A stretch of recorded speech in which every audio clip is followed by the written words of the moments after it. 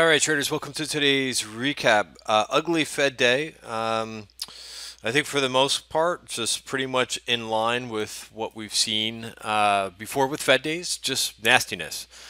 This Powell, what was I tweeting before the yeah, I mean, the market just, this is not anything new. I would say every time he's spoken, unfortunately, this has been the market reaction. So, no change in trend. I mean, we've got we've got trends all over the place, right? And there's been a trend with every time Powell speaks. This market does not like the way that he comes off, and so it was pretty true to form. We had this reaction. A little bit about today's price action. Uh, you know, this is something that we've talked about, but to me, it was a short covering rally, and that's fine, right? You can make money if you're day trading, and you're fully unaware of that, and that's something that I try to communicate as best as possible with the way that this market has been reacting.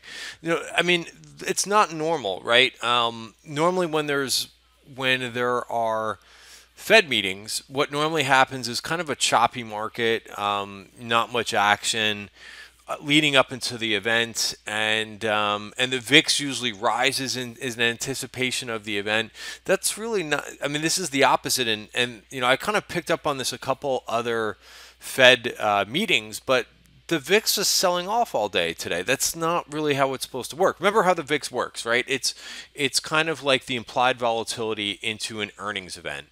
And same thing when you have an FOMC or some other widely expected event. What normally happens is the VIX rises into the event. And once the event is over, then the VIX starts to sell off, right? It's kind of a like buy the rumor, sell the news. And once the news is out there, whatever it is, positive or negative, usually the VIX sells off, right? Because again, it's uncertainty going into an event. The VIX rises, and so this is what happened all day today. The VIX went down. That was like the first sign for me today that I'm like, I don't like that at all. The VIX is not supposed to sell off going into an event. So what is that? What did that mean to me?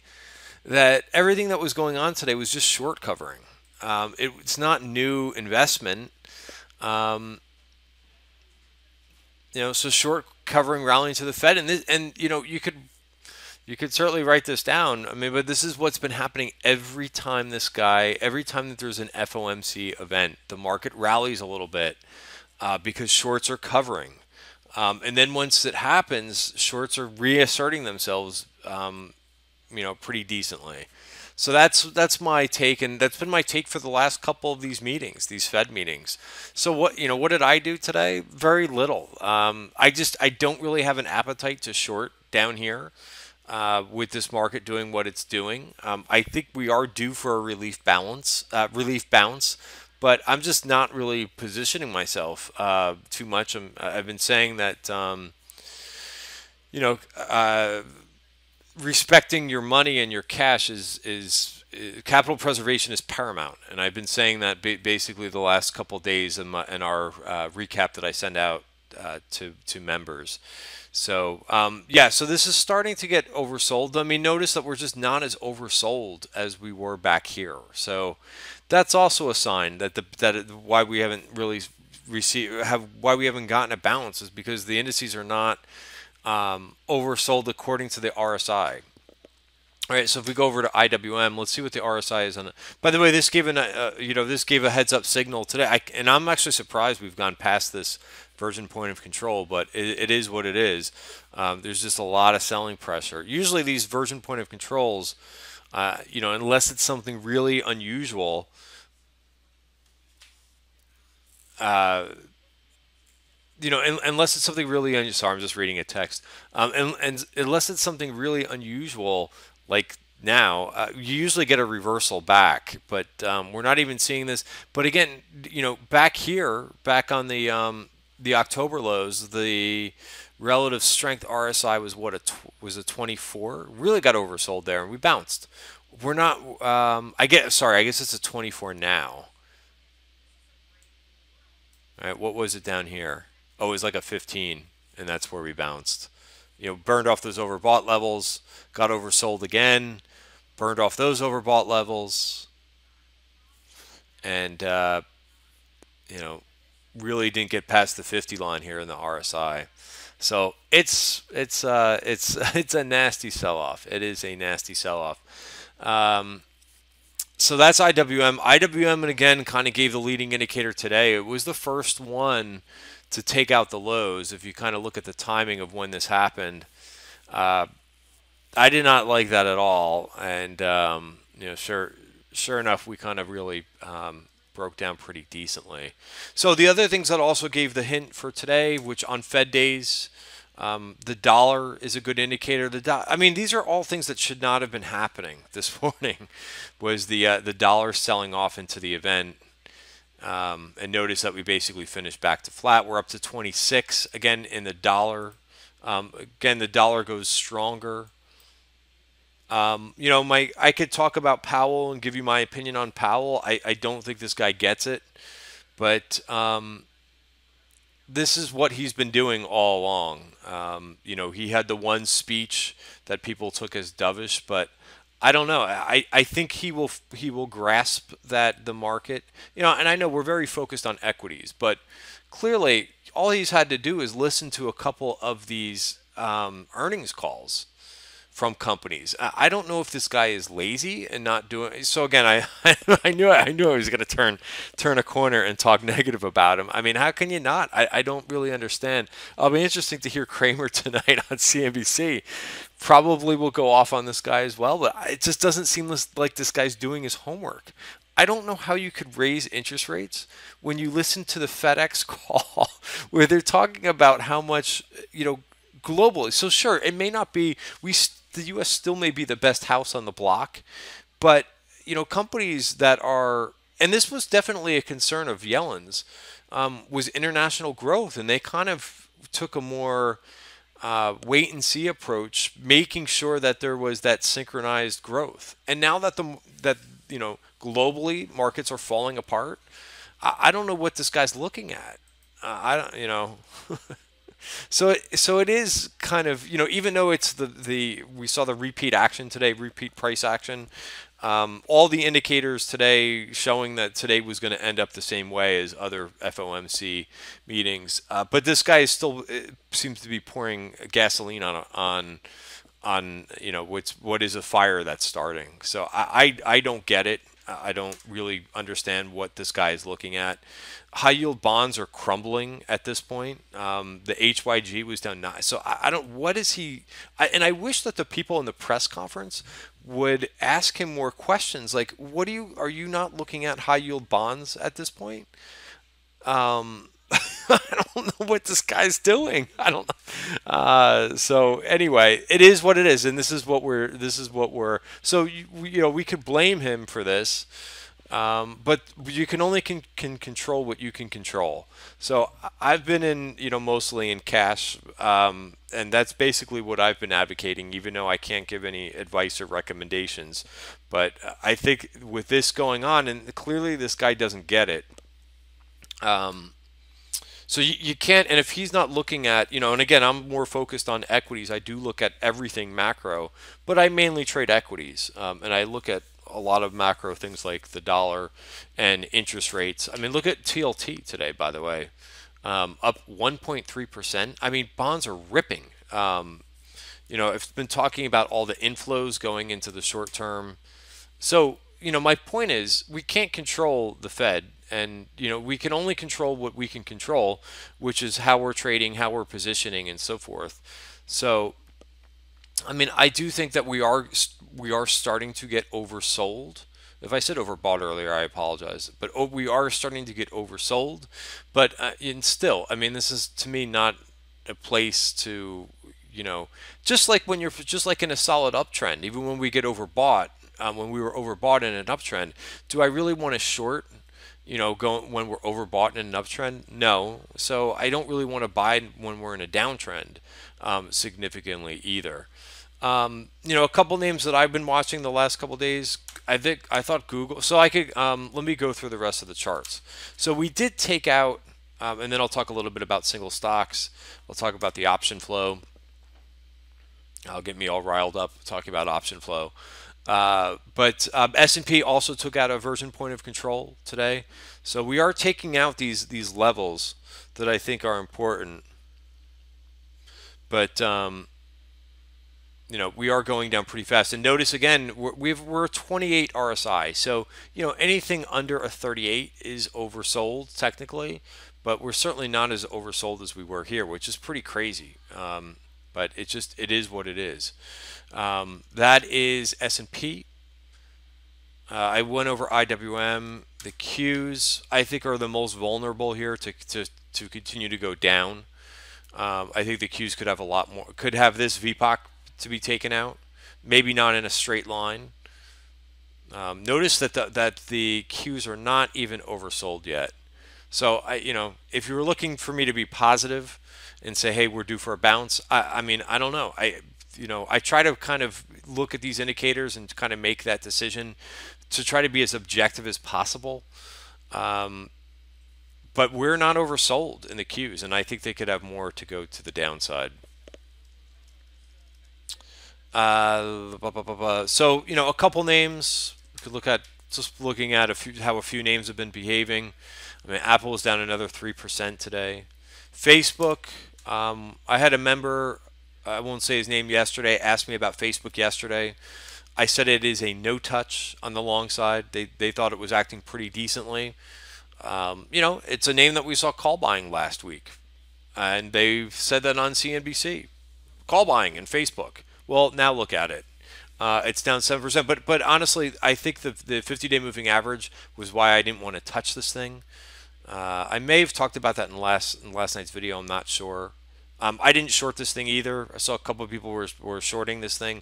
That's a nice move. So kudos to those who were shorting this into that resistance of the 50-day moving average. But the bottom line is, and I try to tell people this, who want to jump in before resistance is taken out, why not just wait for that confirmation?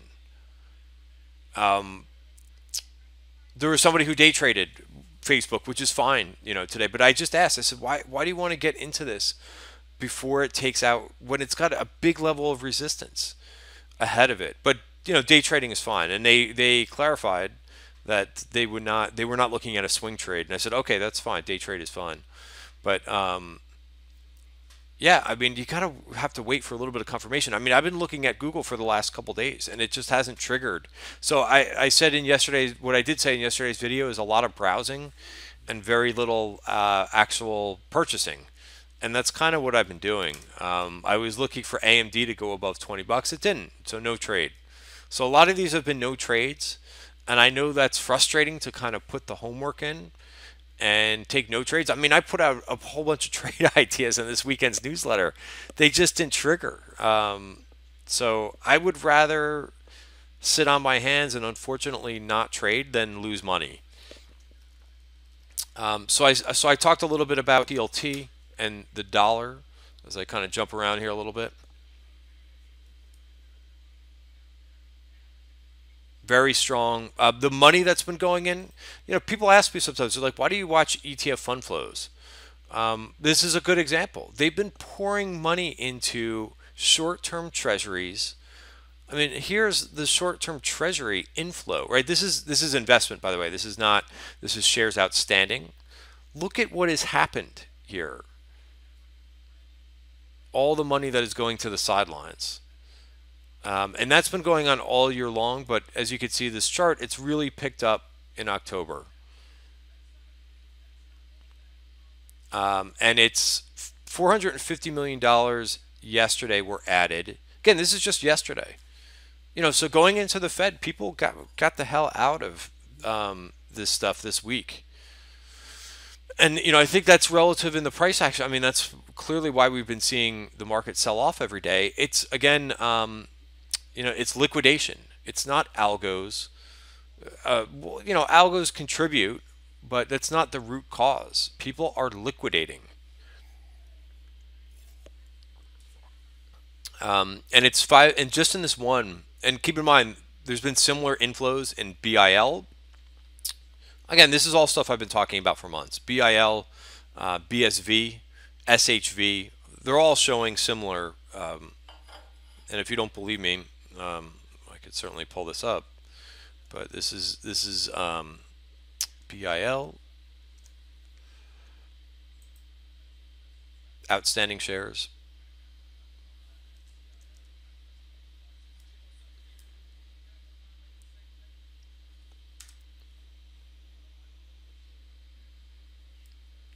I mean, look at that. Look at the amount of money that's been going in. So this is, again, it's like 3 or 4 of these short-term. This is T-bill, the T-bill ETF.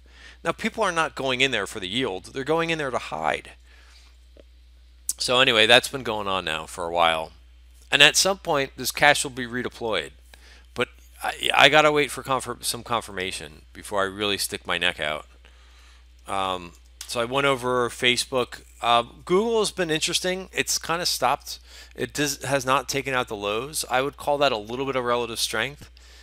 Does it make me want to jump into Google? No. But I will wait for the turn.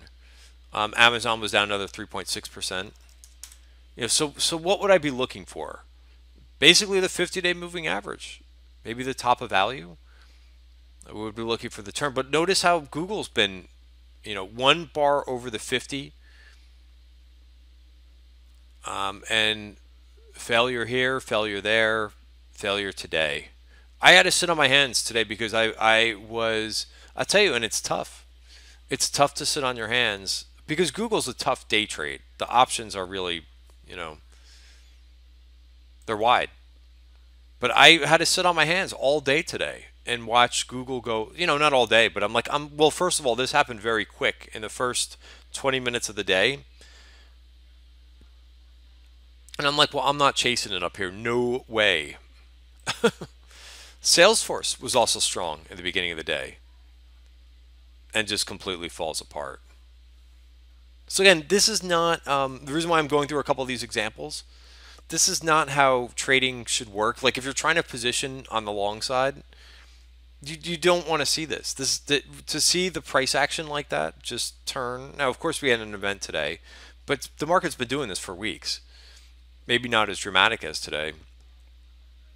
And then finally, gold. Gold really moves on FOMC days. I traded a little bit of nugget in the beginning of the day, but man, look at this thing. This was gold. GDX finished down 5.4%. I mean, that's about a 7% swing.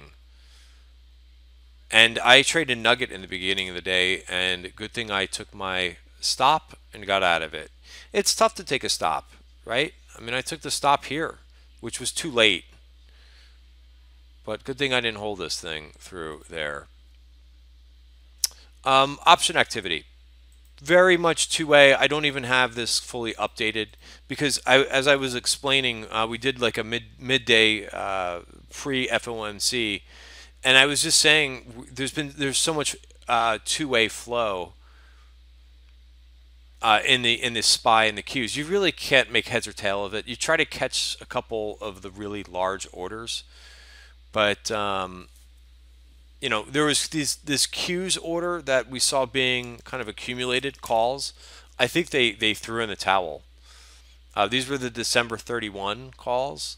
Really a bad trade, whoever did this. I'll have to go back and check, but I think this was the one that they just added a few days ago. And they sold out of that because I remember it was this. They kept buying December 31st calls, and I think they jumped out of that today. But there was some weekly stuff. Williams and SGMS was the other name if you're into that kind of thing.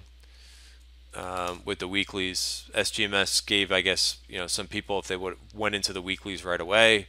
But with weeklies, I would say the majority of weekly stuff that we see, I would say 1 out of every 15 of these orders work. The rest just end up being for weekly stuff where you lose the whole premium or you have to stop yourself out at a big loss. I know nobody likes to talk about that when they talk about option activity. By the way, I'm sorry to hammer these guys, but KWeb, right? I just don't think that maybe I should say something to them on speak up and say something to them on Twitter. But these guys on CNBC who come on and talk about scrambling into calls, It's really, they should be putting some type of statistic about how many of these trades that these guys talk about, unusual option activity, and how many of them completely you lose your whole capital. 'Cause I don't know where those calls that they were talking about yesterday, they were jumping up and down, weekly calls in the Chinese internet ETF. Yeah, I think they went up for 75 cents. I think they're marking at 10 cents today. They should, every time that they mention unusual option activity, they should talk about the win-loss, some type of win-loss ratio. And they should be mentioning that how risky something that you could basically lose your whole investment in one day. I don't understand how CNBC gets away with not doing that. Right? And then they'll talk about the one that worked, the one out of 20 that they mentioned that works. Then they'll go back, oh, yeah, well, wow, we did this. Great. But, the reason why I bring this stuff up is because it's transparency. And it's a shame that they have these guys on, in my opinion, to do this to people, to get people excited about thinking somebody knows something, right? That's the whole thing with option activity. Somebody must know something. No, that is the outlier. So anyway, sorry to end on a negative note. I think for now we just kind of sit tight. I can go over a couple other charts here, but the video is already 20 minutes. XBI is another area that was very weak yesterday. Also taking out a virgin point of control to the downside today. How'd the financials do today? I don't think so well. Down another 1.22%. Again, these guys were jumping up and down about Citigroup and Morgan Stanley calls on CNBC. How'd that work out for you? It's a shame that this is allowed to happen.